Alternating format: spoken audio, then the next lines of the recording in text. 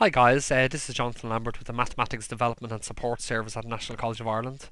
And this short video, our second video in our series of videos dealing with functions, is going to have a look at some examples. Okay, so once again, to define a function, okay, to define a function, okay, we must specify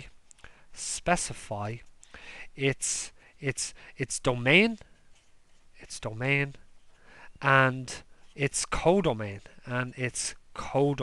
Okay, so the domain is the set of all values that the function can take as inputs. Okay, and its codomain is the set of values that these values could be mapped to. Okay.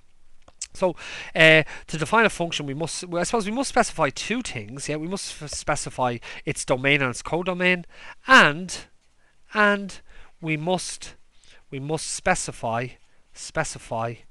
let's say, the process by which domain values, okay, are mapped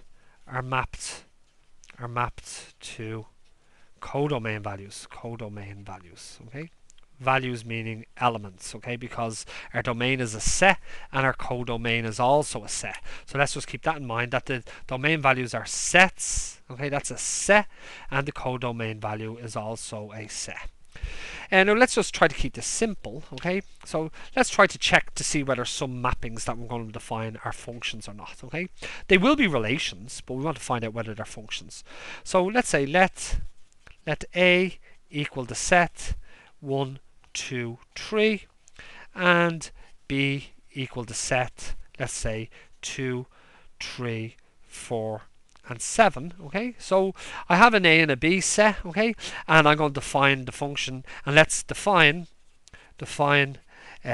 f to be a function that takes values in A and maps them into values in B. Okay, actually at this stage what we're just going to consider is that f is, let's say, it's just a relation. Okay, so it's just a relation, so it's mapping values from A into values of B. Okay, and the way it's going to work is it's going to work something like this. Okay, so we have f is defined to be equal to the set of ordered pairs where we have 1 is taken to 2, we have 2 is taken to 4, and we have 3 is taken to 7. Okay, and the question is whether this is a function or not. Okay, so is f a function? Okay, is f a function? That's a question that we have. Okay, so well, let's just do a graph. Okay, so let's do the graph of A. Okay, so A.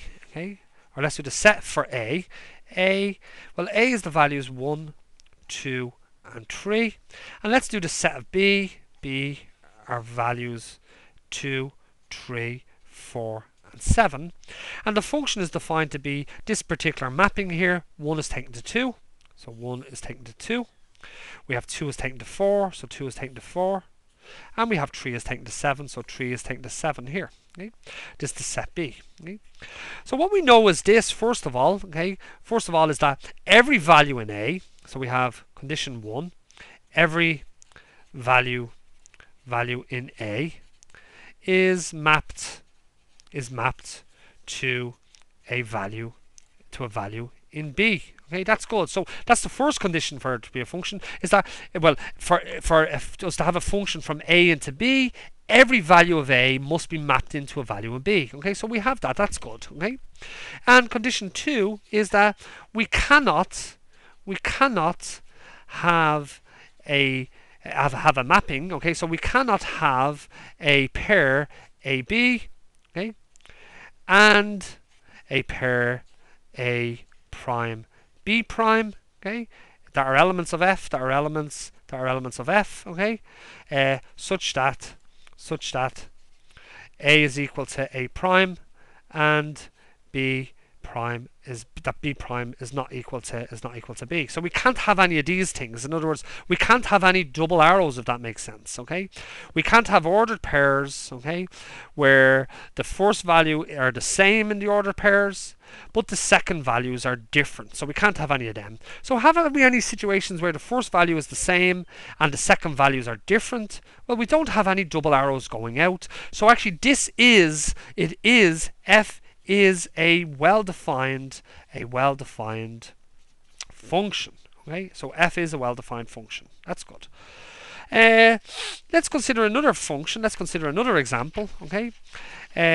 Once again, let A be the set 1, 2, and 3, and B be the set 2. What did I say it was? I said it was 2, 3, 4, and 7. Okay, and let's say G be a relation.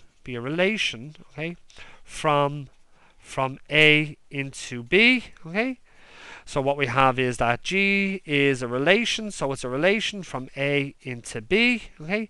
And it's defined by, let's say, G is the set is equal to the set of ordered pairs where we have 1 is taken to 3, we have 2 is taken to 4, we have 3 is taken to 7, and we have 2 is taken to, let's say 2 is taken to 7. Okay, so let's draw the graph for this. Okay, or let's draw the mapping. Okay, so we have a mapping from A into B, if that makes sense. A is the set 1, 2, and 3, and B is the set 2, 3, 4, and 7. And G is a relation from A into B. It's a relation from A into B. And I suppose the question we have is G a function? Is it a function? Okay, question mark. So let's actually just fill out the arrows. Let's fill out the mapping. So 1 is mapped to 3. So we have 1 is taken to 3. Okay, there's an arrow. We have 2 is mapped to 4. So there's an arrow. Okay. We have 3 is mapped to 7. So 3 is mapped to 7. There's an arrow. And we also have 2 is mapped to 7. So there's an arrow here. Okay. So based off our conditions, condition 1, we have, well, first of all, we're saying that G is a relation from A into B. So G is a relation from A into B. For it to be a function, every value in A must be mapped into a value in B. Okay, and we clearly have every element, let's say instead of values, every element of A is mapped to an element of B. Okay, so we have that.